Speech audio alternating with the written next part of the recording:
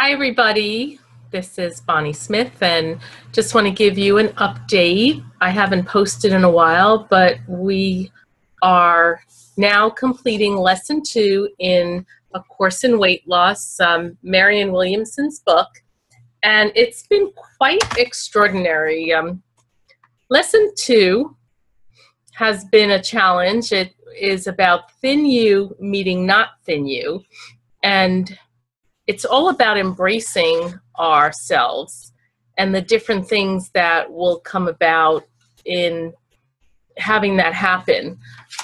There's so many things in the chapter, and I definitely encourage everyone to listen to it. But one of the things that was interesting, if I could find the part that we read tonight, and even if I don't find it, I know that the not thin you really just wants to be listened to.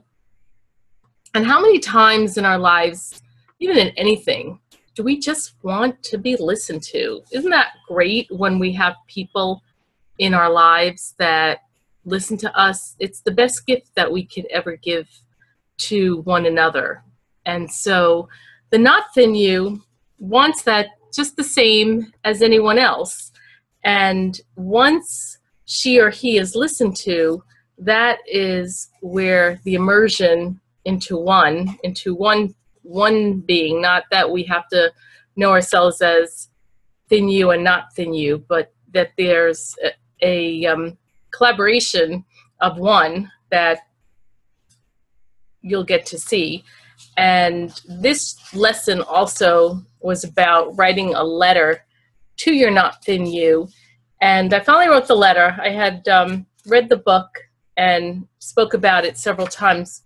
But I will say, in anything that you do in life, homework is given, or exercises in a book in this case, are given for a reason. And writing the letter was pretty profound, because I really didn't realize how much energy that I was taken up in my brain and my body on not forgiving myself for things that had happened growing up or even as a young adult. And it really is time to let go. You know, my favorite song that I sing, Let It Go, one of the lines is, it talks about the past is in the past. And that's all that there is. We have the past is in the past, and we have the moment. And the opportunity to complete that with the letter, if people are struggling with their weight and really don't understand why they're still having problems, then I highly recommend you look at lesson 2 and write a letter to your not thin self. It will be very liberating. And it was for me. I felt a sense of lightness with my body that I hadn't felt in a long time, and sense of ease.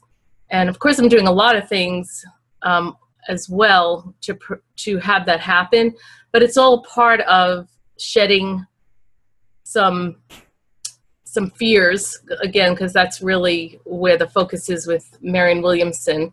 Really just shedding the fears and not being afraid, or if you were afraid, just realize that that was just a way that we had to protect ourselves from anything. You know, could have been, I remember when I first moved to Florida, I seemed to be attacked by mosquitoes, and I remember I used to laugh when I had this vision of coming out of my apartment. I used to live more in the Everglades, and and I'm a city girl from Brooklyn.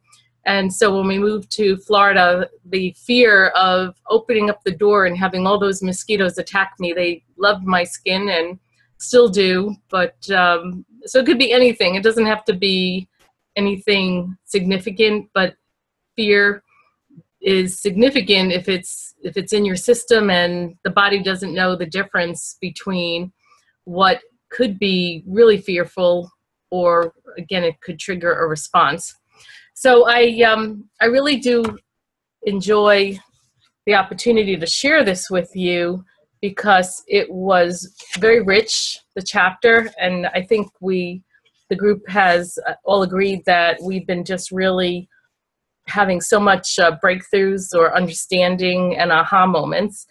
And I just want to read the prayer at the end of lesson 2 to complete it for myself too, as we move on to lesson 3, in just being powerful and complete with the whole experience, and really understanding and getting to have thin me meet not so thin me.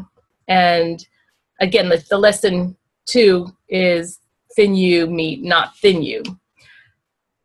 So, dear God, please forgive me if I have failed to love every part of your creation.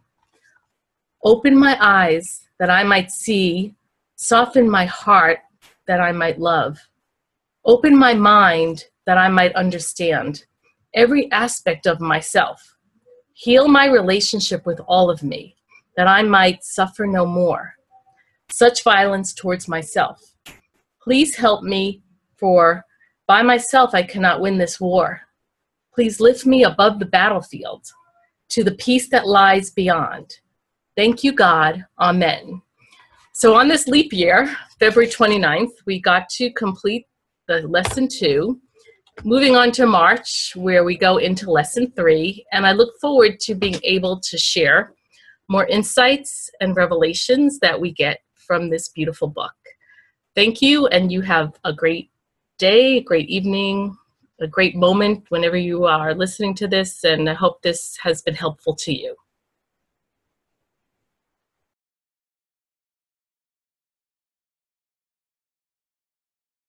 Snow goes white on the mountains tonight, not a footprint or kingdom of isolation, and it looks like I'm the queen.